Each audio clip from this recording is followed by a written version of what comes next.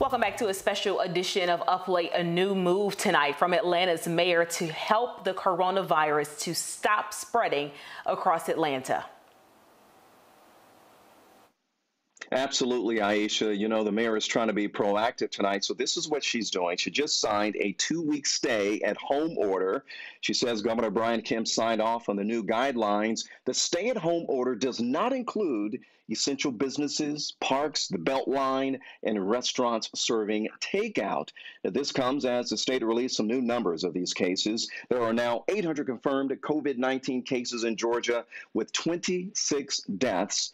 The numbers keep growing as the state ramps up testing. Governor Brian Kemp says that we need to work together to get a handle on this virus. You know, and as this virus continues to march across our country, it's affecting our economy, as you know, and it's pushing our hospitals to the breaking point, making it very difficult for them.